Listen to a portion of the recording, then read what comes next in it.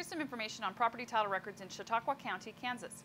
First, Chautauqua County is in a primarily judicial state, so that foreclosures are handled by the government sector. Chautauqua County title records may also contain mechanics liens, which protects contractors from non-payment. Mechanics liens typically last for 1 year, although they may be able to be extended. Some of the land and title records for Chautauqua County are at the 215 North Chautauqua location in Sedan.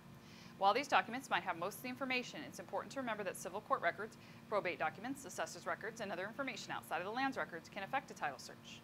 For more information about a title search or a lien search in Chautauqua, you can contact us at our website, titlesearch.com, or call 877-848-5337.